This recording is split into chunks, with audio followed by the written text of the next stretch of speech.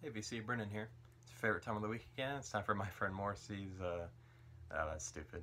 It's my top 100, continuing that. This is numbers 60 through 51. Don't really have anything to say, so let's get into it. Number 60. Arcade Fire's first album, Funeral. This came out in like 2004, 2003 or 4. Canadian band.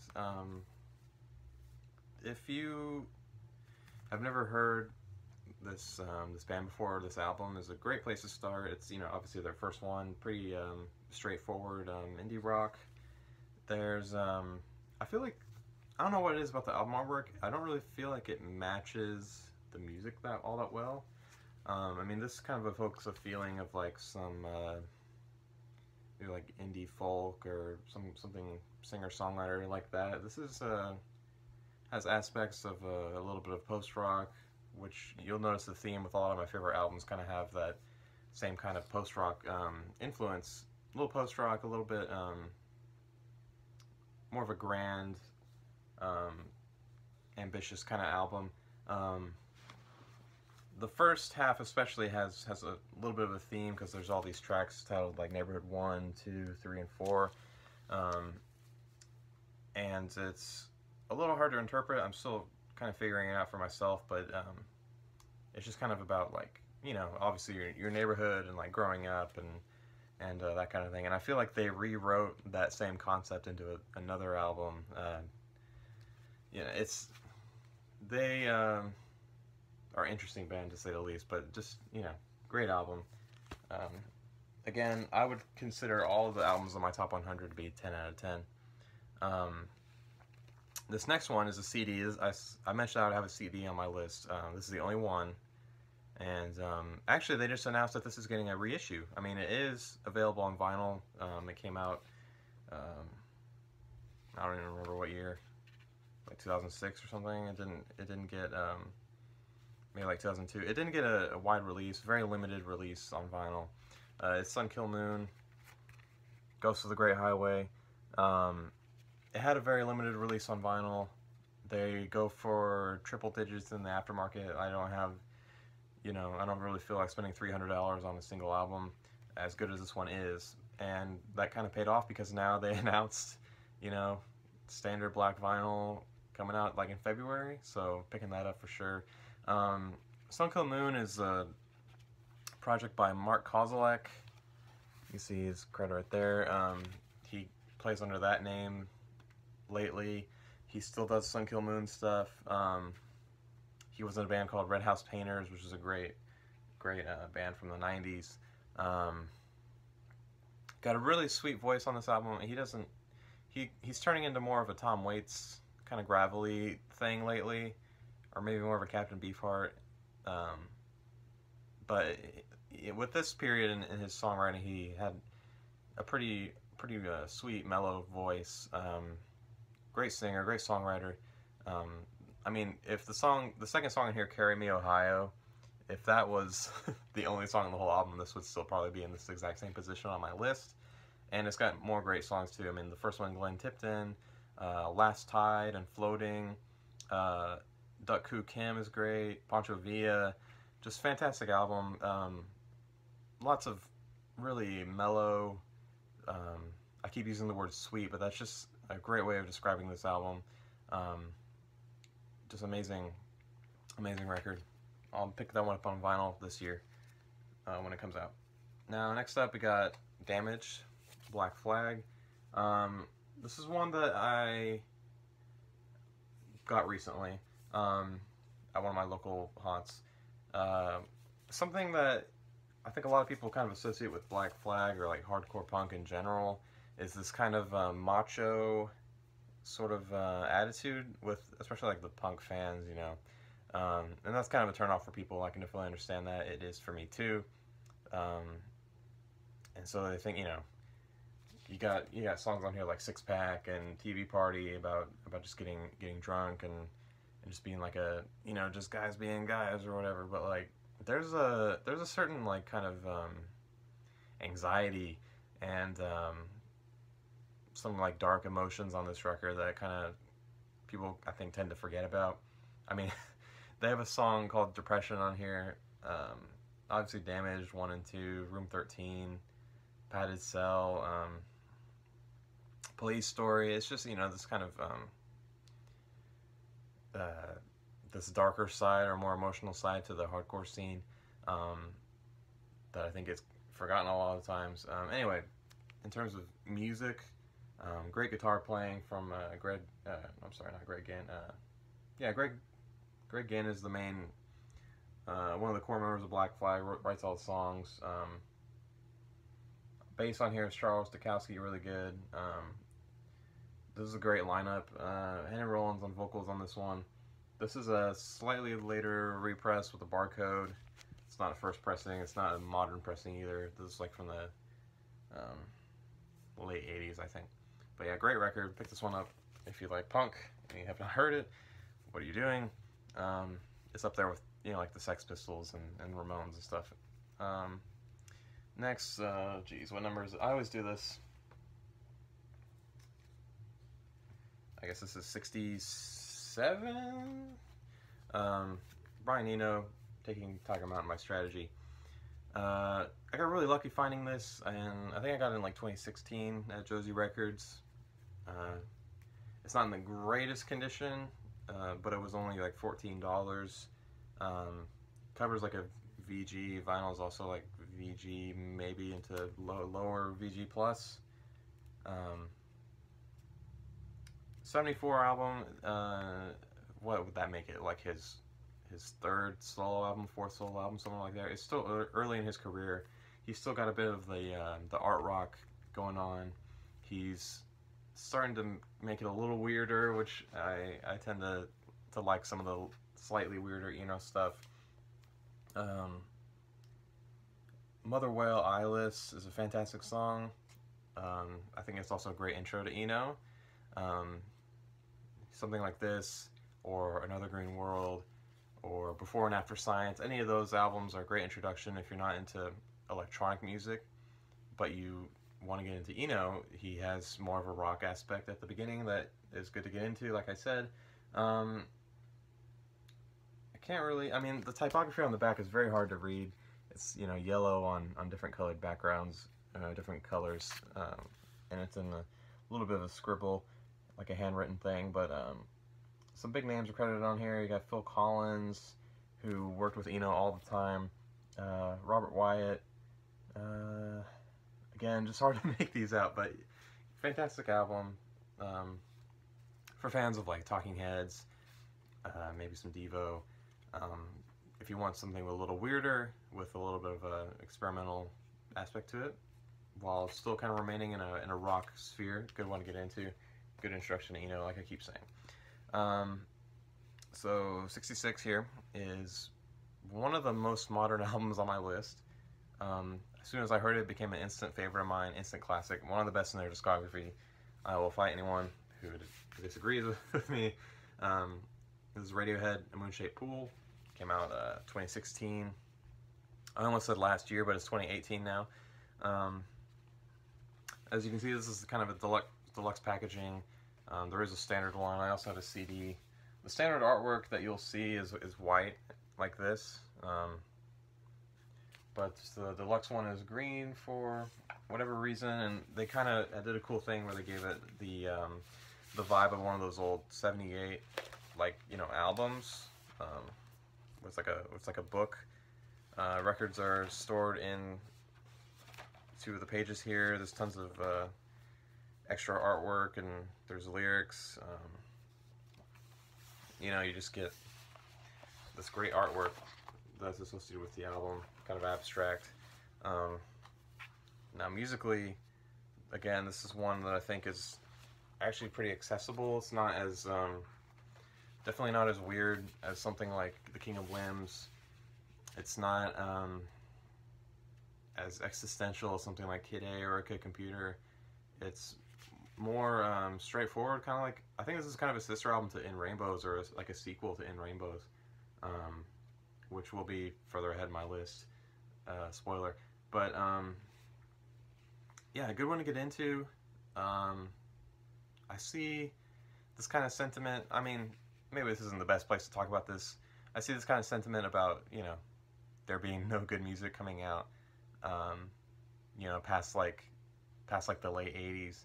And I think that one of the most obvious counter arguments to that is the existence of Radiohead in general. They're, I think, some of the best music ever created, and as recently as 2 years ago now, you had this masterpiece come out. So 65, I think I've talked about this before, and I kind of mentioned this scene that they're associated with all the time. But Interpol's first album, Turn On the Bright Lights, this is just like a common pressing of this. There's a couple different ones. For fans of like Joy Division, Modern Lovers, Strokes, they're in that kind of scene with the Strokes and the Killers and them, kind of a post-punk revival, heavily associated with New York City. I mean, they have a track called NYC for crying out loud. I mean, one of the best album openers, I think, is the untitled track, Into Obstacle 1. Really, the whole first side of this is flawless. I think this is one of the best side ones of any album ever, especially a rock album. I can't remember the singer's name. He's got kind of a unique, or not, maybe not unique is a good word, but just an interesting voice, sort of reminiscent of something like Ian Curtis. And like I said, for fans of Joy Division, you'll love this album. Fantastic bass playing, fantastic guitar playing. Maybe not the most, you know, show-offness, you know, musicianship on this record, but just solid. They were going for a sound, and they kind of achieved it, and made one of the best post-punk / alternative albums ever, in my opinion. Great one. So that would mean we're on to 64 now. What would a top 100 list be without several Pink Floyd albums? This one here is Metal. This is actually it's within like the first 20 records I ever bought. Probably, when was that? Probably like 2011. I got this for like $4, which was kind of a steal even then. It's got this great gatefold that you see all the time on shirts and stuff. I think someone wrote their name here, property of like Doug the Magnificent. Anyway, the track listing here, you got One of These Days, just fantastic opener. They really nailed it there. Pillow of Winds, Fearless, Saint-Tropez, and Seamus, and the whole B-side Echoes, 23-minute song. Just one of their quintessential songs, really. I love the artwork too. I mean, I know the US version is a little harder to make out than the some of the other versions, but it's just classic artwork regardless, and one of the best records. And I think this is my highest rated Rolling Stones record on this list. It's Exile on Main Street. I want to say this came out in 72. Oh yeah, it says there in the bottom, 72. I have been known to be wrong in the past. That would not be the first time I would get something incorrect in one of these videos. Again, kind of just got this for a steal. It was like $5 or something, or maybe it was like $10. And oh, I know what it was. I got this the same day I got a copy of Aladdin Sane by Bowie, and I paid $14 total for the two of them. So I guess you could say it was $7. But again, that was a great price for it even then. Some of their best artwork too. I mean, I love this collage of photos. Lots of photos of Mick Jagger on here, and obviously, I mean, he's the front man, but he definitely kind of outnumbers the rest of them in the amount that this photo is shown. Double album. It's in one of these uni packs, which I know they're a little bit annoying. They're always split here on the bottom, so have to re-glue that if you get a copy of it. It's I think the side 2 on here on the first disc is just one of the all-time great, flawless sides. You got Sweet Virginia, Torn and Frayed, Black Angel, and Loving Cup. And then kind of the same thing with side 4 is pretty fantastic. I mean, Soul Survivor closes the album, one of the best songs in my opinion. Shine a Light, All Down the Line, Stop Breaking Down. What else you got on this album? You got Rocks Off, Tumbling Dice, which I really love. I really love the kind of soulful background singers they have on this record. I think that's one of the best aesthetics or aesthetic periods the Stones had.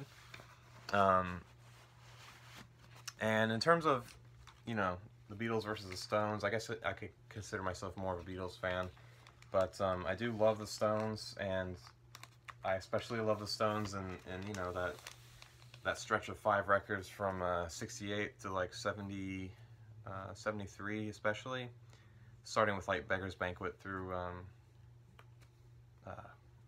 blanking. You know the one with the pants, Andy Warhol cover. Those records, I think, are the core of the Stones catalog in terms of them just being the Stones and not really trying to copy anybody else, including the Beatles. Whenever they do their own thing, they figured out what their thing was and what they were good at, and they did that, and they were fantastic, and that makes them one of the best classic rock bands, in my opinion. Another classic here, I guess this is 52. Have I been saying 60? I mean, this is my 52. Funhouse by Stooges. This is a later pressing. It's not a gatefold. It's kind of disappointing. I kind of wish I had a gatefold version, so I may pick up just a Rhino reissue, or if I can't find an original pretty soon for a good price. But Stooges, I think I talked about this in the last video, yeah, with their self-titled debut. This is the second album from the next year. You got all-time classic punk song TVI. You got 1970, the title track Funhouse. Just fantastic proto-punk album. Still dabbling in a little bit of the, you know, the late psych sound. So for fans of that too, if you're a psych fan trying to get into punk, this is a great one. The Stooges in general are a great band to kind of bridge that gap. And Iggy Pop is one of the all-time great frontmen, up there with Mick Jagger, you know, if not better. And again, I'm looking for another copy of this, if I can find one. So 51, again, I think I have been saying the wrong number this entire video. Again, not the last time we'll be making any mistakes ever. But 51 here is the Smiths, Meet His Murder. Not my favorite Smiths record, and not a lot of people's favorite either. This one was given to me by Andrew this past year. I won his 100 subscribers contest, and he threw in this and a copy of Louder Than Bombs, which was super generous. I mean, they're hard to come by in the first place, and honestly not the cheapest things. But to be given this was really awesome, and he gave me a note. It's still in there. This is the original U.S. pressing. One of the greatest of all time. I say that all the time in this video, but one of the best of all time. Side 1, track 1s is the Headmaster Ritual. I think that's one of their best songs. Definitely one of Johnny Marr's greatest guitar parts. Bass playing is fantastic. The drumming is great. It's up there with The Queen Is Dead. I mean, the track The Queen Is Dead in terms of the best Smith songs, especially, you know, like non-single Smith songs, like album-only songs.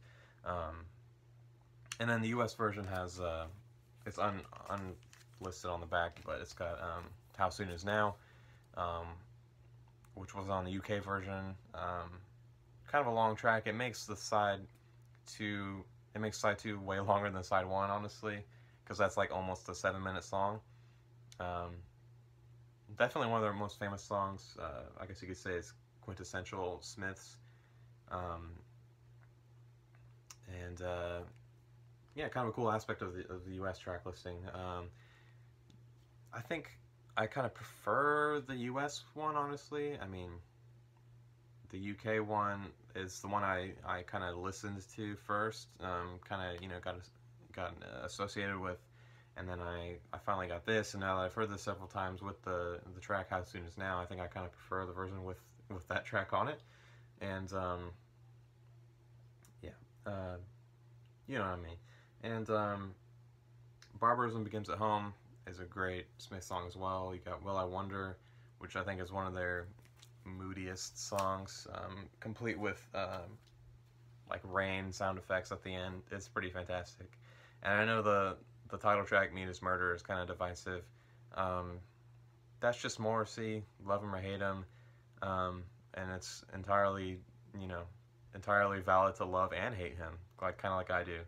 I don't necessarily endorse everything that he says or the way he behaves or acts, but I think he's a talented guy. Anyway, that's it for this video. Coming up real soon, I'll probably do the Vinyl Tag 2018. I've been enjoying those videos you guys have been putting out. I guess I should get to that pretty soon so it doesn't get too late. Also, I've been meaning to make like a top, I don't know if I'm going to do top 10 or top 5. Some number of my favorite purchases I made in 2017, or finds. I guess it'll all be used stuff, no new stuff. Just kind of, you know, I made some really fantastic used finds last year, and I kind of want to show those off, because some of those I made kind of before I started making videos, so I'll have that up pretty soon, probably before the end of the next week coming up here. But thank you guys for watching. Thanks for all the support, feedback, comments, thumbs up, subscribers. I just passed 200. Thank you guys very much for 200. I'm not doing a contest. I would encourage you to go do Horror Biz Chaz contest. Check it out. And it's my 2 videos ago I made an entry for that.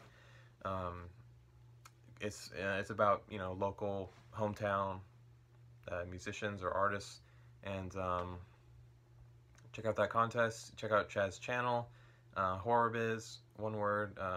Tales from the Crate also has a contest going on, which I'll be doing an entry for before that ends, before that, you know, finishes.